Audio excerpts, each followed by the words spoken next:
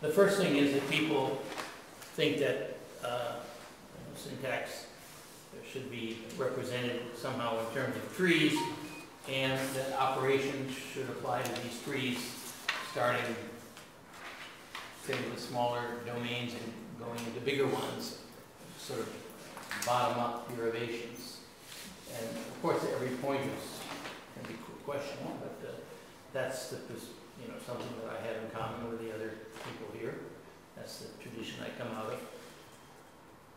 And lately, I don't know, for quite a while now, people have been increasingly concerned with the difference between two kinds of morphemes, which we're roughly calling roots, and I guess you could call the other ones not roots, but I might call them also grammatical or functional categories, as it says in the first bullet point. And what people today call roots have been identified in the past with what a lot of people have called lexical categories, but I don't think the dichotomy is exactly making it, that dichotomy that it's just different terms for the same thing is misleading. However, I do think there's quite a sharp division. It's not any kind of continuum. I'm always against this kind of notion of continuums in formal linguistics. Okay, people use the term continuum, that means they've never taken any math. They're not continuums. I mean, a continuous function is a totally different thing. But you might say that some other more accurate words are things like clines or whatever that have slow, a point, sort of a step-by-step differentiation between category A until you get to category B, with sort of one thing at a time changing each way along the line. But I don't think the difference between, shall we call them, roots and grammatical categories, or root morphemes and grammatical category morphemes, is a continuum or a cline or anything. It's quite sharp. One thing is it's not marked in, at least it's not marked with a two-way implication in the pronunciation. Okay, there are certain things that you can tell from their pronunciation, as I will say, that are roots. But grammatical morphemes are pronounced in ways that lots of roots are pronounced, and I gave some pairs there. So you can see there's a lot of identical pairs, one of which is a root and one of which isn't. That's in one. So since syntax has been, the history of syntax, and formal syntax in particular, has been mainly concerned with, not with the individual members of open class categories.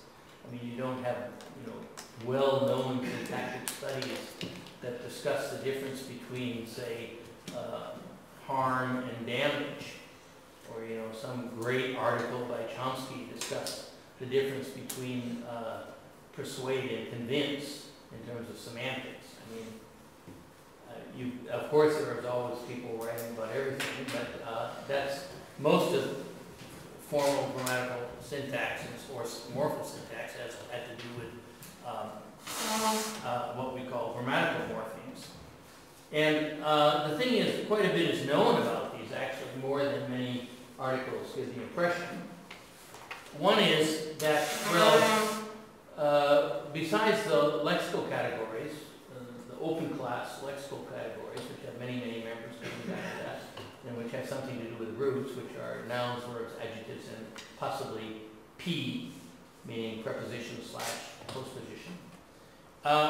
There are these other categories, and some people would say they're to be subdivided in many ways, but I would say those subdivisions are not so syntactically justified, but that's not one of my main points. But there's certainly a difference between grammatical categories that modify nouns, let's call them determiners, and they can be sometimes free morphemes that appear with noun phrases, as in 2a, or one step forward, I think, adhered to by lots of people in 1968, pronouns are determiners by Paul Polson.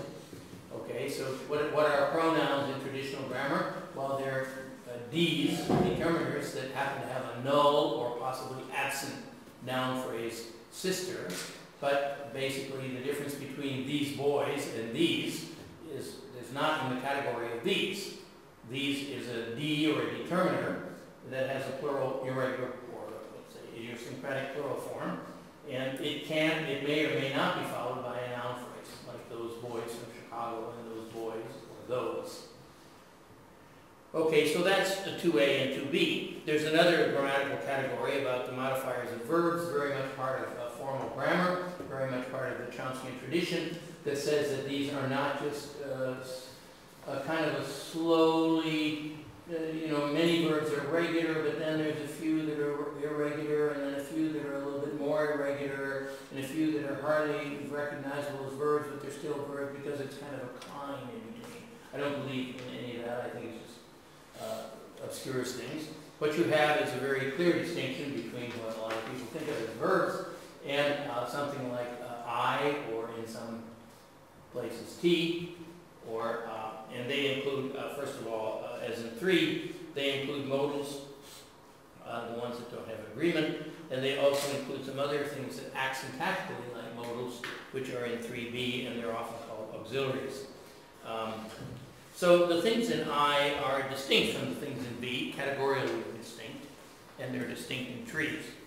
Now you start to notice that here's two big categories of grammatical morphemes, I, and some people say T, B, T, I, and D, and well,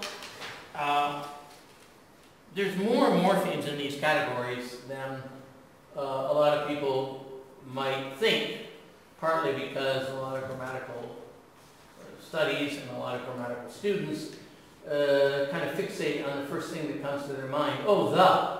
Yeah, there's a determiner called the. Are there any other determiners? Demonstratives of that. Indefinite article. Okay, but no, there's more than 20. Okay, and they were laid out quite clearly by Jackendorf in his 1977 book, X-bar Syntax. Okay, in the chapter on specifiers of nouns. And the verb, the auxiliaries, I's, T's, that have what many syntacticians call nowadays the nice properties, appearing before n apostrophe T and inversion and yes, no questions, I, etc. The things in 3 are the things that have the nice properties. Okay? Nothing that's a verb has the nice properties. Nothing that has the nice properties is a verb. We need another symbol. I'll call it I. Okay? Then there are some other grammatical categories that are also of a limit, that have a limited number of members. Among other things, you can't coin them. Okay? I can't make up a new determiner. Okay? And I can't make up a new numeral. Okay? That counting and addition and arithmetic is not part of the language faculty. You all know little kids that might say something like, oh, I got 1,000,000,200, 500 zillion of these toy soldiers. Okay? Well, was that arithmetically well formed? Well, it's irrelevant. Okay? But nonetheless, it was syntactically well formed. Okay? 1,000,000,200,000,000, a zillion, and 7 of these. Okay? There is a professor at Edinburgh that studied a lot of these, more about them, Herford. So, interestingly, when you get these closed classes, and they are closed, that means no coining, and in fact, if you try to put them all together from, say, a language like English, basically, you could argue about some innovation, but, you find between 20 and 30 of a maximum, even if you put together, and you might say, oh, there's different kinds of determiners, you shouldn't lump them together. But okay, if you do lump them together, they still come out less than 30. Okay, and by dividing them up into different ways, you don't get a different total number. So there's a whole bunch of these categories that have somehow between 20 and 30 elements, and they play a central role in grammar, right? And then I've got down here the degree modifiers for adjectives, or grading modifiers, okay? There's one on there that you might not recognize, hella, at the end of the line. My kid, when he was about 5, he and all his friends said hella. And where did they say it? Exactly where people say very. Okay, of course it was coined, but it was coined by 5-year-olds in Berkeley, California. That's a cool place. I mean, 5-year-olds in Berkeley. That's the future of the world. Okay? I think they don't say that anymore. Actually, I think it died out already, to tell you the truth. You know, that's hella important. She's hella stupid. He's got a hella big house. Okay. It was a grading adjective for 20 years or so, at least, maybe longer. Okay. And again, you have between 20 and 30 of these closed class items. Now, one place where I would say I differed in my work in the, I don't know, 1985 to 2005 from a lot of people, but I think that other people are kind of going along with this now, maybe not even realizing that I said it, but I did. And that is, among the nouns, verbs, adjectives, and P's, there's a subset of nouns that deserve to be called grammatical nouns. And a subset, and there's a list, and there might be a couple more nouns. And there's a subset of B's and also a subset of A's and a subset of P's that deserve to be called grammatical. Now, what does that mean then? Because in fact, at first the idea was these are closed classes, about 20 to 30, but now he's saying that nouns have a subset that's a closed class. Okay, well, one thing about the closed classes of, say, I or D, or if you want to subdivide them into universal and existential quantifiers or whatever, one thing about those closed classes of grammatical morphemes is they have a property called unique syntactic behavior. I think if you Google for that on the web, you'll find my name probably, because I don't think other people have focused on it enough. But unique syntactic behavior means that any two determiners have a different syntax. And any two modals have a different syntax. Okay? A lot of people say naysayers about, it's almost done, 2 minutes? No.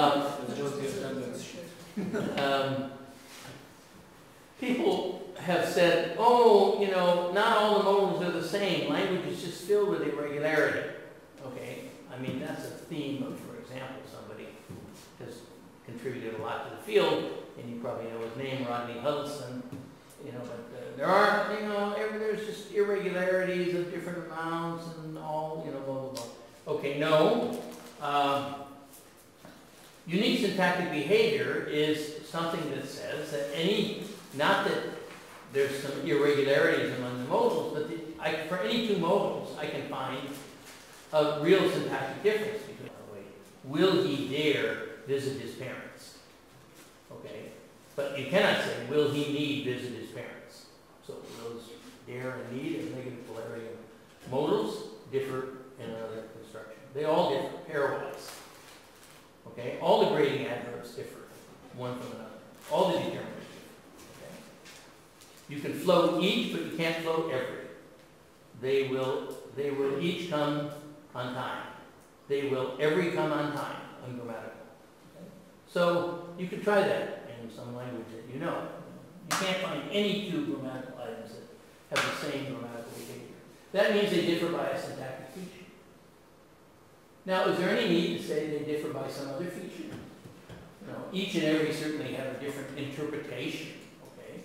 We don't know exactly what it is, but a lot of syntacticians are saying, well, there's something different about every boy, I don't know, needs a girl, and each boy needs a girl. And what is it? Well, you see, actually, every is kind of like this group, but each is kind of like this different kind of group. Okay, that's semantics. Okay, but each and every has a different meaning, but they also have a different syntax. I just said that every can't float, and each can, along with all and both. Okay, so they must differ by a syntactic feature, because that's what syntactic features are. Chomsky said it, I hate to mention such such an old guy, but he said it 4 times in 4 different places, and I know where they are, in syntactic structures. A syntactic feature is one that's used in syntactic rules. And if it's not used in syntactic rules, like the difference between, say, persuade and convince, it's not a syntactic feature. Okay? Makes sense. Okay, so in fact, if every 2 grammatical formatives or morphemes differs in a syntactic feature, it'll have a different distribution. That means it'll have unique syntactic behavior. Okay. Oh, how weird. Every 2 chemical elements in the periodic table have different chemical behavior. That's true, actually, right? If you said, if somebody said, well, actually, one kind of hydrogen and the other kind of hydrogen, they have exactly the same syntactic behavior with respect to combinations. That's true, and they're both called hydrogen. Okay. Heavy hydrogen and ordinary hydrogen. Okay. So any two chemical elements with different valence properties and orbit properties have unique chemical behavior, and any 2 syntactic elements in one of these syntactic or grammatical categories has different behavior. So it's not surprising. They're not exceptions or anything. It's just that the fact that they have different syntactic features. Now, do we need to say that each and every have a different semantic feature too? No, we don't. Why should we? Because we've got some feature that differentiates each and every with respect to their floating and with respect to their distribution and syntax. So we got some feature, call it F. Okay, now, do you know for sure, because of your complete grasp of semantic theory, the full semantic theory that all the semantic formalists know about, do you know that that feature that differentiates the syntax of each and every cannot be used to describe the different semantics of each and every? Well, actually, you don't know. Because actually, you don't actually know this full semantic theory that everybody has about natural language, because actually nobody has it. Okay? So it seems to me that yes, each and every differs syntactically by some feature. Okay, call it F. And whatever differences formal semantics people or pragmatics people find in each and every, we can state it in terms of that F. Until somebody comes along with some much more beautiful encompassing theory, which nobody seems close to me. So now we have a hallmark. Okay, it's like a brand. How do we know something's a grammatical morpheme as opposed to a lexical open class item? Unique syntactic behavior. Now look at those nouns in, or let's say verbs in 6. Well, I happen to know, I mentioned 30 years of research. I happen to know that all those verbs, pairwise, have a different syntactic behavior. That means co-occurrence.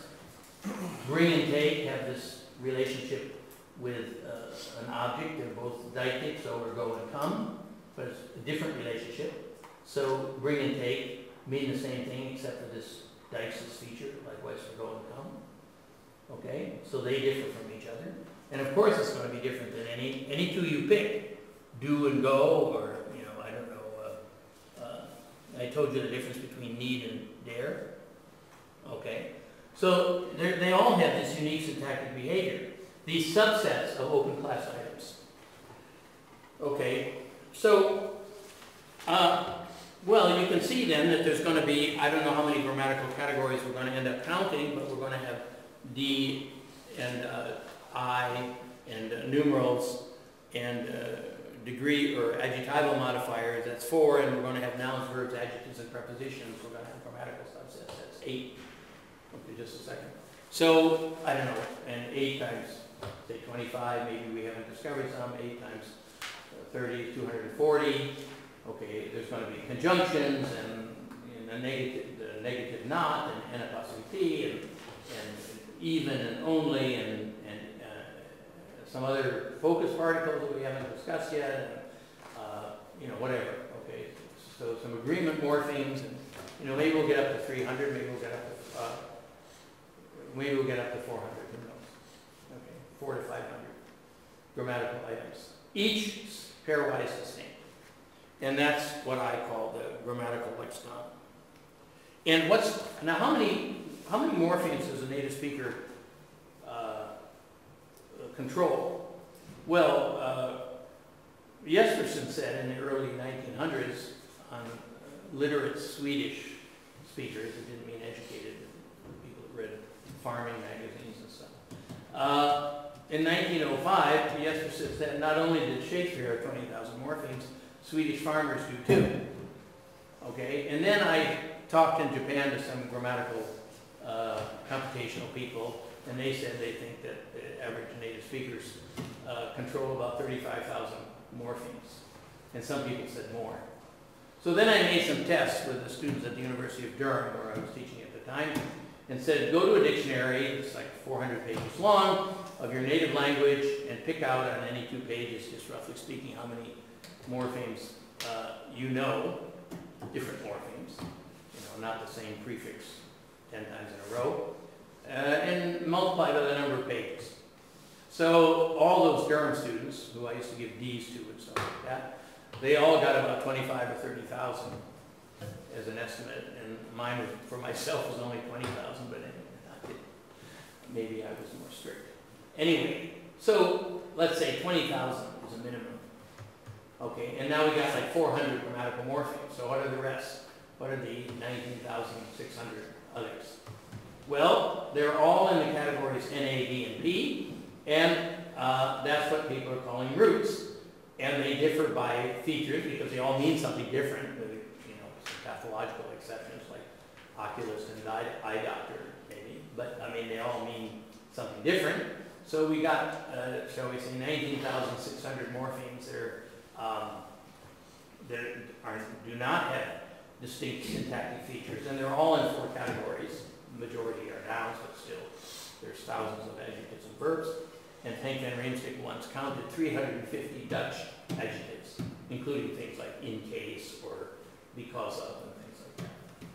Okay, so these things have come to be called roots for other reasons than what I just gave, but this reason is as good as any, and I'm sure Jeff will talk more about that next week. Okay. Maybe you'll talk about it, so I don't need to address it now. But I was wondering when you have, say, for example, perception verbs like see, hear, and maybe smell, I don't know. Well, they're in the list, and smell is not a grammatical verb, and see and hear are. How do see and hear differ? How do see and hear differ?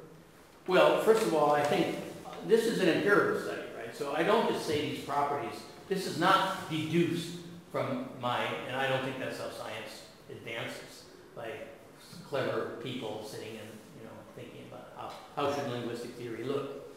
When I see properties that a very small set of what seem to be grammaticalized elements share, I take it as an empirical generalization to state the property, and then to figure out, to design a model, and then figure out how in that model, or modifying that model, those properties could come out. And one of the things that is very rare in English, as people ought to know, is bare infinitives. Right? And modals, of course, are followed by a bare infinitive. But what verbs are followed by a bare infinitive? Well, basically, in each with their own version of it. Must be Donald Trump.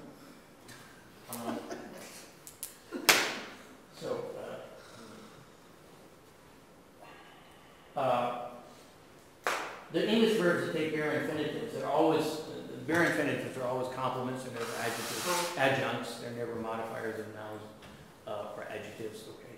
And the bare infinitive verbs in English are make, let, have, see, hear, watch. I don't think you can say observe, but some people have thought you can. So John will observe Mary bake the cake. I don't think that's grammatical, but John will watch Mary bake the cake is grammatical. What's the difference between see, hear, and watch? Okay. Watch, I think I can see. Yeah, John was watched to, John watched Mary bake a cake. Mary was watched to bake a cake. That's completely out. Mary was seen to bake a cake, Mary was heard to bake a cake. So watch it, okay? So now we gotta get the difference between see and hear. Of course, I think there's a lot of cross-linguistic stuff here going on, so it doesn't bother me since the only other language I'm sure exists is French, because that's the one I know. Certainly there's a difference between see and hear in French because you get these voilà, voici constructions in French with see, but not with hear. So, yeah, so I mean, in general, the question... Of course, the claim is that there's a syntactic feature that differs from it. That doesn't mean that every language that uses that syntactic feature has to have a rule that is sensitive to it. It doesn't absolutely mean that. But given, I mean, I could easily wiggle out of many things saying that, so I don't want to. Yeah, so the thanks, I mean, that was exactly what I was wondering. So, I mean, I couldn't find any syntactic difference between, say, See and hear. See and hear in Czech, and so I was wondering. Yeah, well, in English. And at the same time, I also think that they're grammatical, so I was just Yeah. wondering. Okay, well, let's leave that as the things to be investigated. Okay, so now let's. Before you go on, can I ask a question? Yeah. Also, just about preposition. Or P's. Yeah, so I'm just curious what the arguments are for including it as a root. Including it as a root versus a grammatical morpheme. Especially, I mean, I sometimes talk about this with the students in morphology. Well, there's definitely a group because prepositions are a closed class. Well, the ones that are grammatical prepositions are a closed class, and I expect between 20 and 30 of them. Okay, just like I do for nouns, verbs, and adjectives. Okay, I mean that's for and with and by and in and on. I expect those are grammatical prepositions, exactly like grammatical verbs and nouns. Okay, then the other ones are these things like despite, in spite of, I don't know, alongside, downstairs, down, you know, and of course there's a lot of intransitive prepositions in this framework that I'm citing of myself and Van Riemsdyk and other people. So downtown is an intransitive preposition, and those are open class.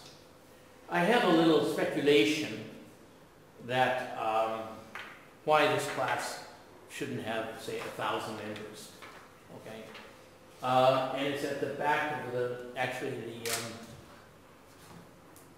this paper I wrote in the 80s called Parts of Speech and Generative Grammar.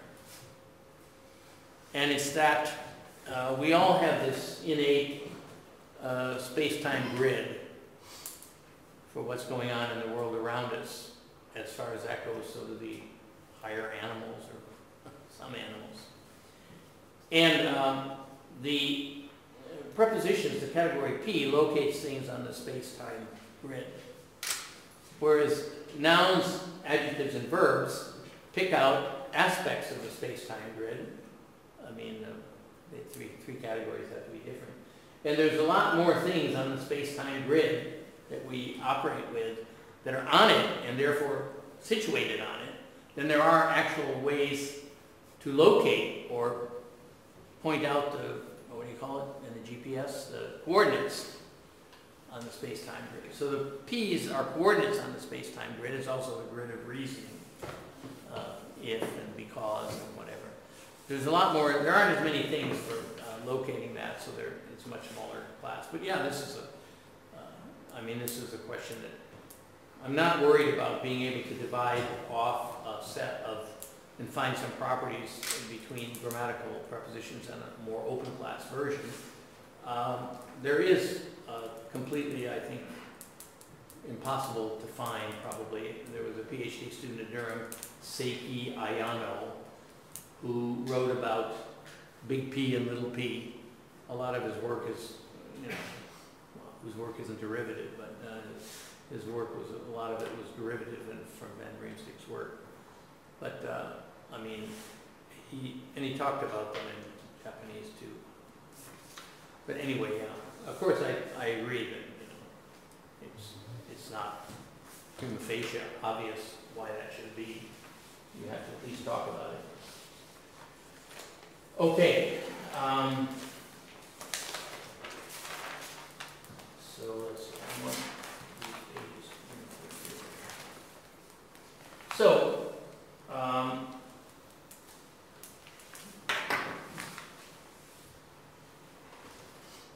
that's on the next page, actually, that two, where the page 2, example 9. These are P's in 9A and B that, you know, maybe people don't think of as the typical list of P's that first come to mind. But they're the kind of things that Van Riemsdyk said he found 350 of. I saw his list, but I didn't memorize this list of Dutch prepositions. So anyway, that there were things like that. Okay. And of course he's taking for granted, which is not so obvious in Czech grammar, but nonetheless, I mean, that these intransitive things that appear in prepositional phrase, with prepositional phrase distribution, like he put the books upstairs, he put the books aboard. Put should take a prepositional phrase, right? And then he put the books away. I'm taking for granted that these things are P's without an object. So that gives you quite a few. Some of them can take an object. Yeah, some of them can't, right? Like Outside. right, alongside the wall. Right. Okay. So the next thing I do, which I think, given the limited amount of time we have, is talk about the difference between these grammatical features, which make grammatical morphemes in different classes pairwise distinct, and the semantic features. Okay? You can see that something in 13, that these are features that have to do with the distribution, what traditional people would call syntactic. Right? If it's not a traditional grammar would say probably something like very old is grammatical, but very dead is just some kind of funny metaphorical use, and it's not really grammatical. Okay, and then people have noted for stative verbs that even if you use them with some verbs called stative, that both the progressives and the imperatives sound a bit forced, or only good in certain circumstances, whereas with an activity verb, they all sound basically fine. So in 13 you have some big F grammatical features, and so hence there are things like verbs that differ. For example, be and have, or most uses of have, are stative, but go and do and make are not stative, so they differ by that grammatical feature. Okay, and so on. So that's summarized in 14. And I made up this word once just to entertain myself, syntacticon. But other people like Jamal Ohala have used the word grammatical lexicon, which is okay with me, for the things that are not roots. So now I'm sort of stuck with this problem of, do we want to talk about some of the empirical paradigms that push me into this direction, and probably not say much more about the theoretical way things are organized in this model of the lexicon? Or do we want to talk about the theoretical organization and tread lightly on the actual empirical paradigms that led me to this position? The other handout is about the empirical material, and the rest of this handout, pages 3 and 4, are about some generalizations, and possibly the way they fit in, the way the sort of model of lexical insertion that I propose handles these generalizations, or tries to predict them, or at least make them easy to state. But don't know what to do. So I think I'll have a vote among those that don't have a PhD. Should we go to the empirical part on the other handout about these different nominalizations with ing, and not worry too much about how, at least, until you go home and study it, how the different levels of insertion actually fit into this model of making syntactic derivations? Or should we go concentrate on the model of syntactic derivations and, you'll study on your own, or at least I won't be able to do much more than just sort of indicate what you should study to see how the model is kind of more empirically confirmed. So it's sort of a discussion of the empirical data or discussion of the theoretical model. People without a PhD can vote. Empirical model? So the model. Hmm? The model. Empirical data or the model? The model. The model. If everyone agrees. Does everybody agree with the guy that told you what to think? Well, does somebody disagree? We want the theory.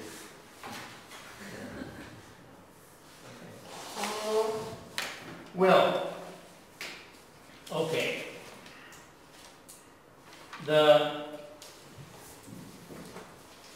If we refer to the empirical thing at all, what we're going to refer to, besides the trees that got shaded pictures on them, are the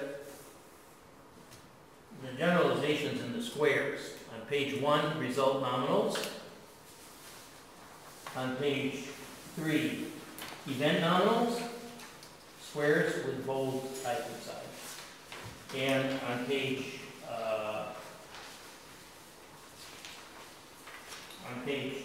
6, the gerund nominals. All these nominals, at least one of their forms, is a verb root with ing making something nominal. That's what they all have in common. Okay? And yet there's some very clearly distinguishable types, subtypes, that very well-known and well-respected linguists have clarified since 1970. I think traditional grammar wasn't straight on these differences at all. Oh, well, English does this, and sometimes with certain verbs it does this, and it gets a little bit more that way, and blah, blah, blah. But I think starting from about 1970, you got some clear distinctions. One big step forward was a study by Jane Grimshaw in 1990, or 91, I always forget the year. But we're only going to refer to this in passing. Okay.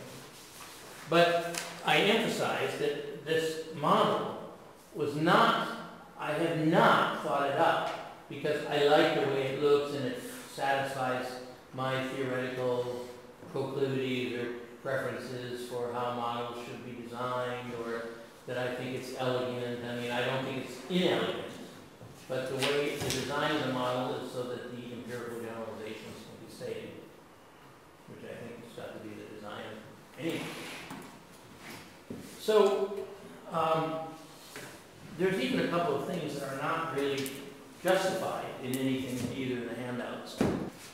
There's something, called phases, which sort of mean domains that for some purposes, maybe all, for one or more reasons, we want to somehow call these domains complete.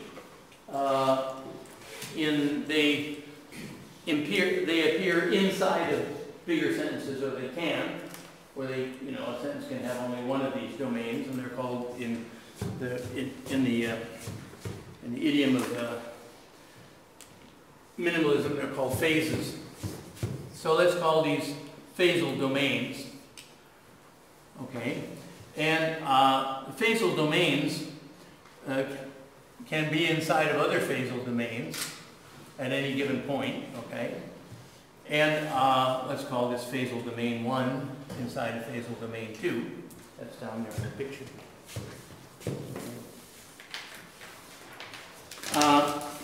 You can think of them as like big noun phrases or DPs or clauses or CPs. Which is the best design of, which node should qualify as phases depends on the empirical generalizations that you can express in these in a given theoretical choice. So let's say that there's one thing about labeled brackets is that I don't have to say too clearly, you know, how many intermediate nodes there are. Okay, but anyway, there's some kind of, the outside brackets represent some kind of area, and then there can be stuff in here, or there can be null. And the idea is that as you're building a syntactic tree from bottom up, inserting items as you go along, when you get to a new important domain or phasal domain, you insert another head, okay, from either the dictionary or the syntacticon, okay, which you could call more generally the lexicon or the vocabulary storage if you want, a place where you have all those 20,000 or 30,000 morphemes in your head, in the native speakers, or even the very good foreign speakers' vocabulary. Okay. So at any given point,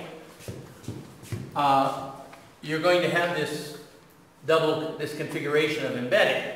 Now, of course, if you're just starting out at the very bottom of a tree, this won't be here, but that just means that, you know, anything that applies to it or is true of it is just vacuously true.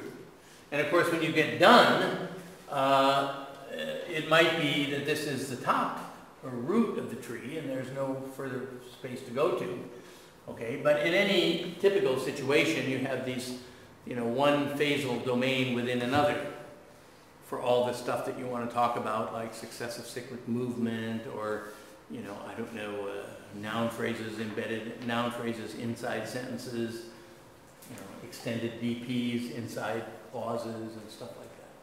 So you have this basic situation, and you want to know sort of like how the syntactic model, including the insertion from the vocabulary storage, which includes the grammatical morphemes and the roots, how these things proceed. Remember, the syntacticon, or the grammatical lexicon, contains these sets of syntactic features. So syntactic F, and they contain some spelling. Okay, and that's all. There's no semantics. Okay, any semantics is to be read off interpretively from the trees that are constructed with these, because these syntactic features are supposedly, from what I said, enough to construct the meaning or the interpretation. Okay, so these also, by the way, include. In which people think of, they don't think of this right away, but they include contextual features. So you take something like, you know, take a word like of. Okay, there's your spelling. It doesn't have to be on the left necessarily. Well, of is a preposition. And interestingly, of doesn't have, probably the first person I ever understood of or love, but anyway. Of is missing in English, interestingly, any kind of locational feature of space or time, which is typical of prepositions, right? Except maybe some idiom or something like that. But in fact, of is used in places where space-time location is not part of the meaning. Okay? So you actually, my version of this, which is not maybe totally central to this, but I think that these syntactic features, as you just saw, play an important part in semantics. The semantics that we don't yet understand, or that we certainly don't fully understand. Okay, so I think, of course, and this is in a lot of the works that I write, that, I mean, P and location, are the P in syntax and location in space-time, in semantics, it's the same thing. Okay, but of precisely doesn't have this interpretation. So I have to say that there is something special about of, that it's like defective preposition in semantically defective preposition. Okay, just like the verb be, all verbs are basically activities. Okay, I don't think you need a separate feature activity in V. You just need V. But now what about the word be, which is not an activity? Well, you have to say it's a be because it has be, not is or are, but be. Okay, you have to say it's a verb. Okay, but you don't say, but you have to say that it doesn't have this activity interpretation. So you have to have some way to say, don't use this syntactic feature in LF in the usual way. Okay, I actually use this feature. Okay, why not? This means when you get to LF, this won't mean location. Okay?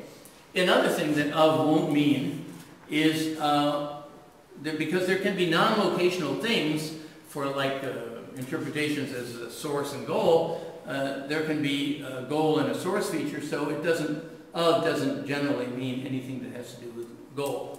And of course it has, very importantly, it has a contextual feature, which I guess you could say DP, or this means a D-headed maximal phrase. Okay, so when I say grammatical morpheme in this grammatical lexicon, I mean something like that. Okay? And of course, there's sub-hypotheses, right? 30 years. 30 years, my salary for 30 years. I had to do something. Right? So, in fact, I dreamed up these things. And there's a lot of these lexical entries, less maybe sophisticated than what I would think of as today in my 2000 book and at the end of the book. Okay, so the grammatical lexicon just looks like these. But like the root lexicon, if you want to call it that, and I'm just happy to, maybe the word root vocabulary storage or whatever. Root storage sounds like a country cottage where you're keeping the, I don't know, the beets and the potatoes over the winter. Okay, so root storage. Well, they have some syntactic features too. Now, of course, some people might want to say, well, they don't have any syntactic features, but somehow, I mean, there are roots that are connected with, say, only adjectives like clever and whatever. There has to be some way, they might be context features, okay?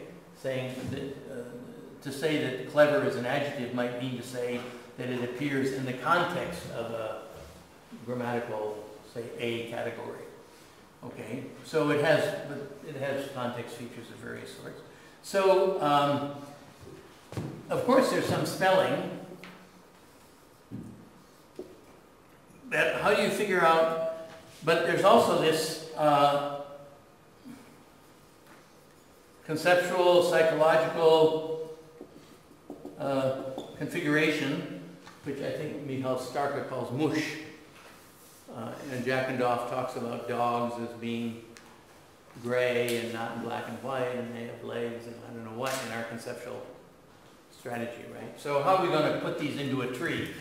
A tree is supposed to be a formal object.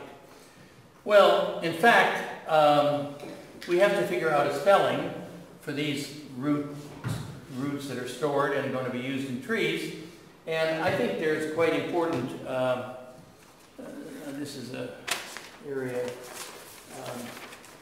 not always discussed, disagreement with Jeff, but I found the passage that I like, so I'll share it with you. I tried to do this in a way I could easily get a hold of what I'm doing, but I guess I failed. Let's turn to the back page of this, page 4. You don't have to turn, but the bottom of page 4. Chomsky and Halley in Sound Pattern of English were discussing, you know, what is the, I mean, in this kind of dissociation notion that you have a meaning connected with a spelling or a phonological form, meaning and form, they said, well, what should be the spelling? Because, of course, in the eyes of a lot of empiricist phonetics people, it should be somehow a phonetics matrix. And Chomsky and Halley, like a lot of formal generativists, would say, no, I mean, that's not really an abstract representation.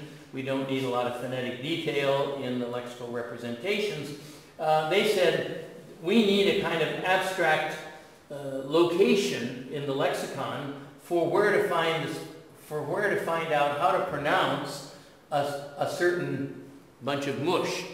This is a dog, or the meaning of persuade, or something like that, okay?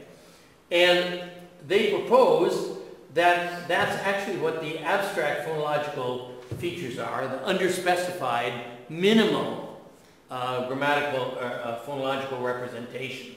Okay, so their notion was something like, if you want to take the difference between, say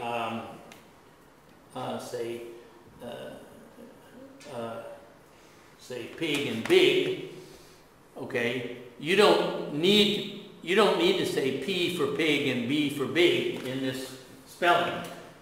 You need to say the one that is marked only, which would be big, voiced, because unvoiced P, if you have a consonant at the beginning of a word, it's probably even true that the unvoiced consonant at the beginning of words throughout the lexicon is probably P. So basically, there's not very much you need to say for pig. I mean, you have to say it has a final consonant, and maybe you have to say, I don't know how much, you probably have to say the vowel isn't ah, but their notion is that you just put down in the spelling the minimal phonologically unspecified matrices that allow you to differentiate this piece of mush from everything else you talk about. So I think that actually I was impressed by this at a certain younger age, and I think that that isn't a bad idea. And if you want to call this a sort of like, if you want to say the index in vocabulary storage or root storage, the index tells you where to find the pronunciation of a concept that you want to put in a tree, but concepts don't fit in trees because they have this psychological structure and God knows what it is. If you want to find out how to use it in a tree, you have to find an index that says pronounce something, and that something that you're going to pronounce, the index, is minimally specified by this phonologically unspecified spelling. That's what that last part 4 talks about. That's, my interpretation of Chomsky and Halley. Well, I think it's a reasonable idea. So you do need to, this vocabulary or root storage has things in it that cannot be used in the syntax. I mean, the syntax just can't recognize these at all because the structure of this mush, let's call it, underspecified spelling, underspecified phonological matrix. Okay, that's like an index. I mean, it plays the role of an index. It tells you where to find the spelling for these syntactic features, and these tell you where to put the spelling. And this tells you, or tells the speaker in the here, what they're talking about. And this is in their lexicons, but in fact, you could say it's associated with the grammatical items or something, but there's no reason to say that, there's anything except a kind of a lexical lookup for this, say, indexed set of pieces of mush. Okay? Meaning mush, by start, I think, means is not amenable to any kind of syntactic manipulation, or it's not part of the same system or whatever. Okay, so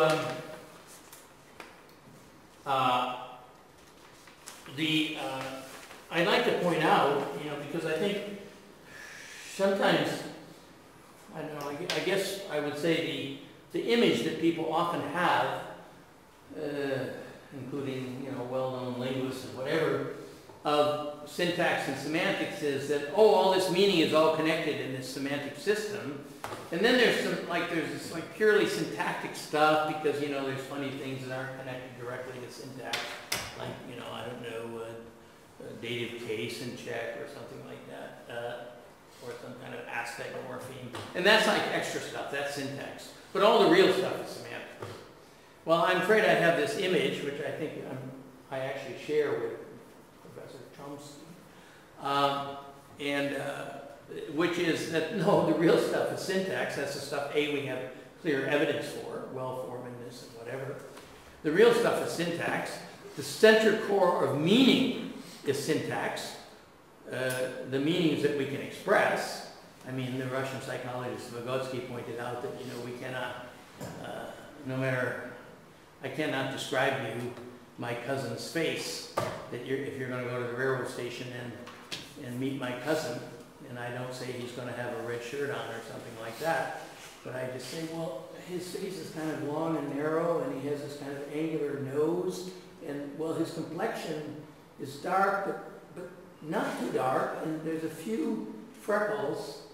Well, I mean, okay, you go to the central station, you go to King's Cross in London and say, oh, that's the cousin I recognize perfectly because of the way you describe the bone structure underneath the eyes. No, Vygotsky said, there's certain things that we cannot put in language. For example, as much as we can remember faces, maybe hundreds or thousands of them, we can't describe them to our best friends in a way that they can use language to go meet somebody at the railroad station. Okay? So there's certain things that we just can't say, but the meanings that we can say are the meanings that are interpreted from the bundles of syntactic features by these closed class items, the I's and the D's and the grading adjectives and the grammatical verbs and the grammatical adjectives, the numerals and whatever. Those are the things we can say and that we can, get across to our friend. One thing at the railroad station when you meet my cousin, he always wears an odd number of rings on his fingers. So you have to look for somebody who has 1, 3, 5, 7, or 9 rings on their fingers. Oh, well, that actually could help. Okay? Of course, there's a lot of people that wear 1 ring, but at least get rid of all the people that have no ring or 2 rings. Okay? But, so there are some things that we can say with language and other things that we can't say. Other people have said that, we cannot really describe, when we describe taste, we're almost always, with very few exceptions, we're describing taste like something, not tastes themselves. Anyway, so the things that we can say.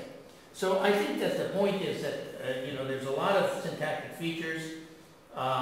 They are the central core of semantics. They fit together in these trees that are put together according to the things like insertion conditions, well-formedness conditions, whatever. And you can say some things that are quite complex without any of these 19,600 roots, like in 22. Those things are all grammatical morphemes. So there's no roots in that, in those sentences. So you don't need any. And the syntactic structure is got all the features that are needed for interpretation for both of them. Okay. So I don't think that's quite what many people, have in mind, even if they are sympathetic to this kind of perspective. But it is a consequence of my claims. So now let's go back to page 3, which again you don't have to turn, but I will. So this is going back to the thing I said about, did I design this model because I like it, I like the way the picture looks, or I think that, I don't know, by some kind of analogy to things about science, I think it's a good model. No.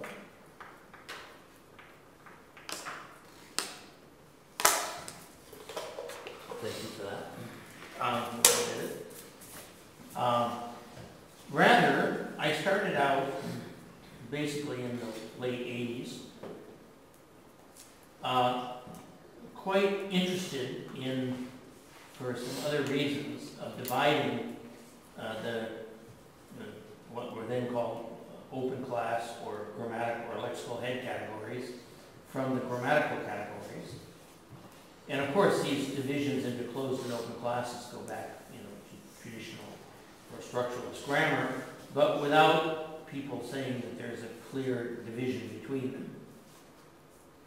And I started to think of properties that seemed to me, it's a little bit along the lines of Pavel's, property about those infinitives.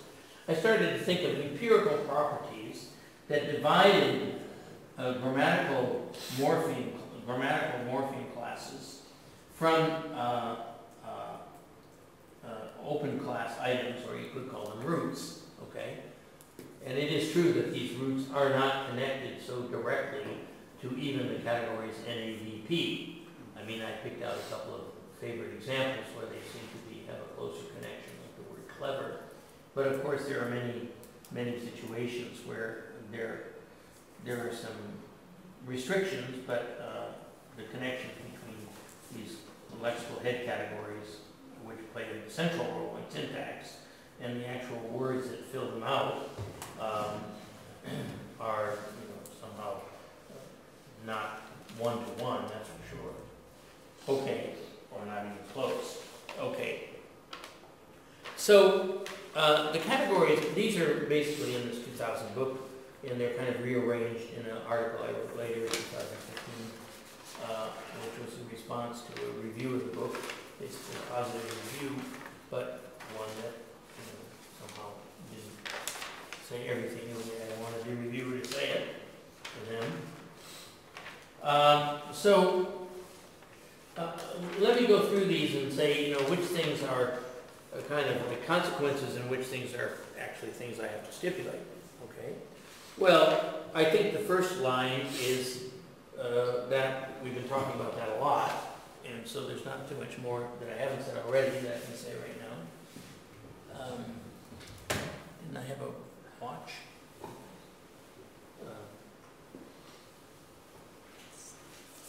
It's 3:28. 3:28. We have 15 minutes. 15 minutes, okay. Good to know.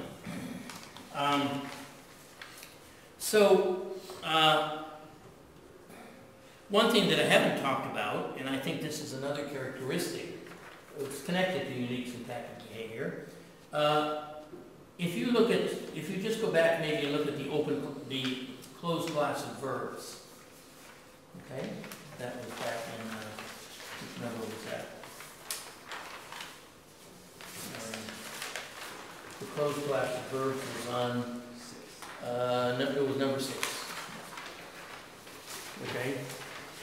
There's another property of that closed class of verbs. These are the verbs, and these are the only verbs that appear in positions that you don't think of as typical heads of verb phrases. Okay? For example, maybe an infinitive has to have a to in English. And it's only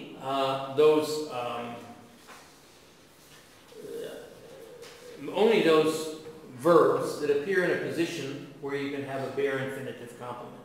A subset of those verbs. Okay? Each different, of course, because they're grammatical verbs. Okay? If you're looking for what people call the auxiliaries in a language, there's no such thing as a class of auxiliaries across languages. There's a book written about in the early 80s by Susan Steele called Encyclopedia of Auxiliaries. And she was not much of a Chomskyan at all, but she I don't know, she's celebrated, irregularities and differences and stuff. But what things are called auxiliaries in languages? Well, actually, it's different in every language.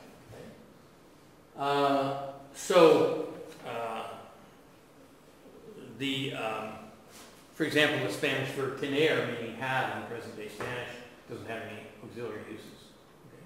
Tener. Okay? There's, of course, an idiom, but that's tener but that's an idiom isn't the same thing as being an auxiliary. Okay? If you think of something like, how do people describe this English construction with the bare infinitive with no agreement allowed? Like John, my brothers go visit my parents every weekend. Okay, but you cannot say my brother goes visit my parents. And what is that go visit? Go, some kind of auxiliary. that there can't be any agreement, and it's only true of go and come. Okay? Is it a purpose clause? But there's no to, right? You can maybe say go to visit my parents, but you can't say my brothers travel visit my parents. No, that's excluded. Okay? So go and come, different authors have written about this. One of them is called Arthur Spears. Go and come have this special grammatical use in English. So the point about, back on the table now, sometimes, well, these verbs have irregular or special or item particular grammatical positions. And sometimes the features that they spell out, for example, in their morphology, are not necessarily in the position where you'd expect those features to be spelled out. So, for example, when you have feminine gender on an adjective, well, people have pointed out 1,000 times that, to say something like big or I don't know, smart or young. Well, there's not. I mean, young feminine isn't semantically different than young masculine. Okay, so these when you have agreement features like on something like these adjectives, they sometimes spell out PF features that are not where those features are interpreted in logical form. I mean, I suppose young is interpreted as a modifier directly of a noun, okay, and masculine or feminine would be the same. So, in order to see this latent insertion, you'd have to look more at that other handout, okay? So,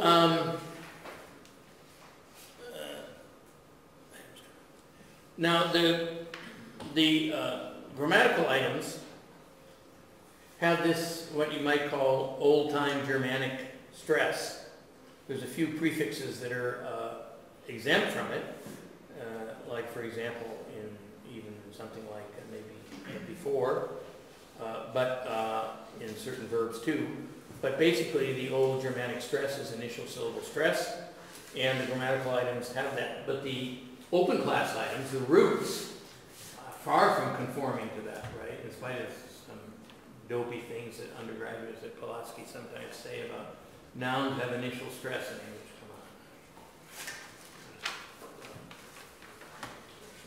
Come on.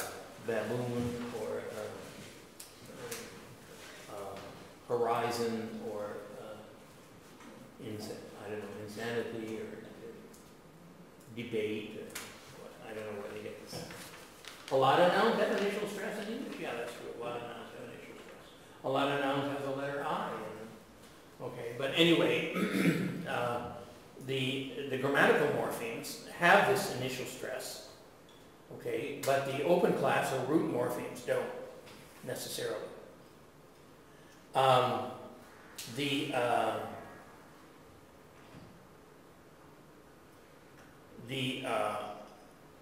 You can make compounds with inherent stress on the head, which is the right-hand head, carefree. Postman doesn't mean the person that delivers letters, but it might mean some man that has something to do with posts. For example, if you had an engineering surveying squad, there might be the person who holds that thing could be called maybe the postman. Okay? And a postman is the person that delivers the mail. Okay, and there are some zero morphemes possible in both among the grammatical nouns and even among, say, the grammatical modals. People, Ian Roberts, among others, have pointed out that the English present subjunctive is nothing more than a null modal. I demand that she not be late. I demand that she is non-duplication. There must be some finite verb there. Okay.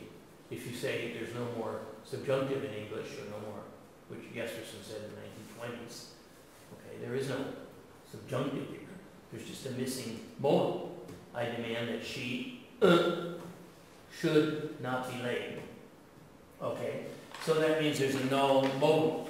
And there's other things that are null, like agreement in English, other than the third singular, might be a null morpheme. But in spite of the fact that even some linguists, of course, has argued that there's open class items that are null, but in the article I cited from 2015, I'm trying to show that it's fanciful. There aren't any open class null morphemes.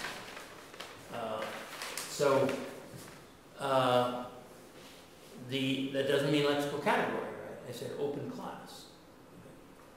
So the next page, or the page 4, it's the grammatical features, small f, that have connection with our psychology and our culture and our memory.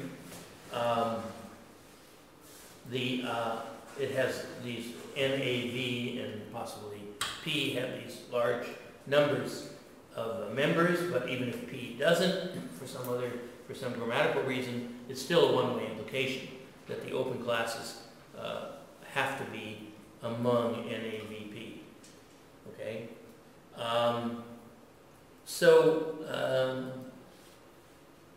The purely semantic F never occur, in derivations, like you can have a passive or a WH question, only if the main verb has, I don't know, some semantic feature. Okay? You'd have to read my paper about lexical lookup to get that number 10.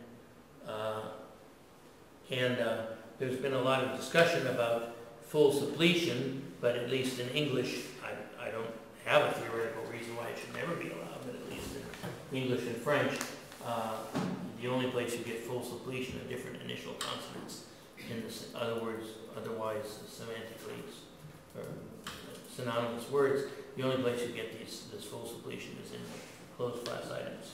So in the next little table, the place is where the empirical points in the above table fit into the theoretical model. Okay? So, how much time do I have? 2 minutes? We have 8 minutes. 8 minutes, okay. So, okay. So,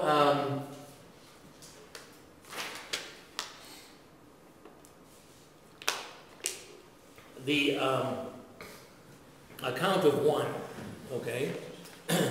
Well, my claim is that you have that human language is this kind of syntactic skeleton that comes from some early class of primates. Actually, I wrote an article about this too, but some early class of primates figured out how to sign or say, maybe earlier sign, these certain certain concepts that they had. Like, for example, a number, an animate, and demonstrative, and past and present, okay, and good and bad, okay, and very, extremely. Okay, they had certain concepts, and somehow or another they figured out a way to sign them in combination. Okay? But the trouble is they couldn't talk about much. Okay? I mean, they could tell the difference between dogs and lions and elephants and monkeys and snakes and whatever. But this system of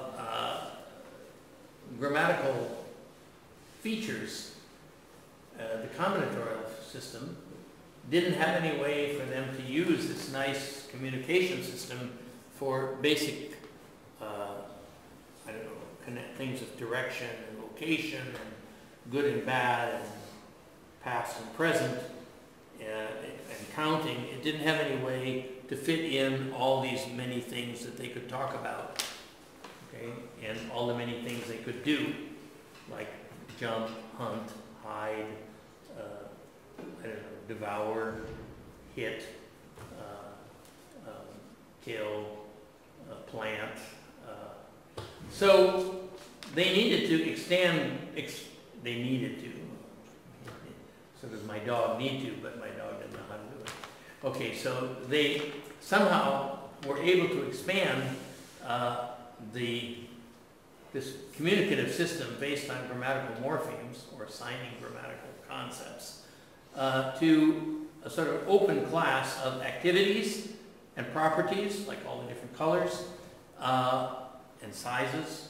Okay, they needed to extend this class of grammatical, shall we say, messages, so that an open class of properties and things and activities could be included in these messages.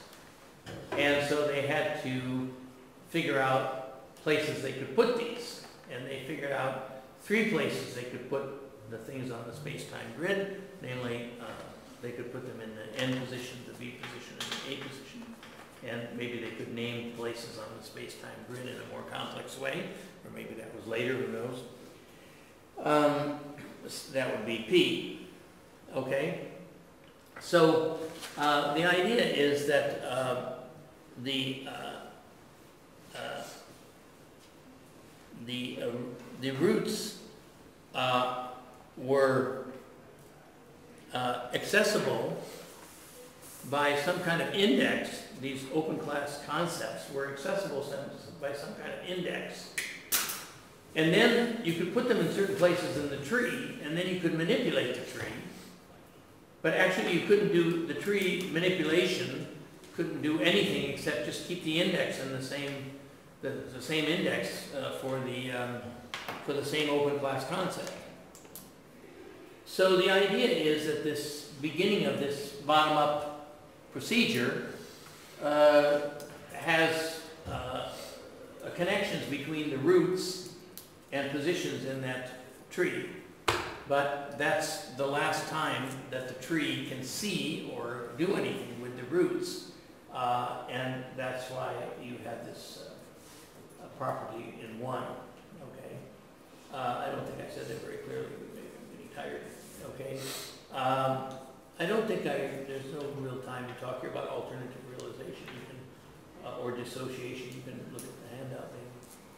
But, and the third one, I think I just basically have said. There were so many concepts, actions, things, and people, and properties that could somehow, that needed an index or a sort of a categorical, not categorical, or kind of a specification of how to pronounce them, that the simplest way to pronounce, the simplest phonological system was surpassed in many languages. Well, in many languages, I'm not sure that all languages have this kind of secondary pronunciation system for, advanced vocabulary, but many languages do. Okay, then the that's the third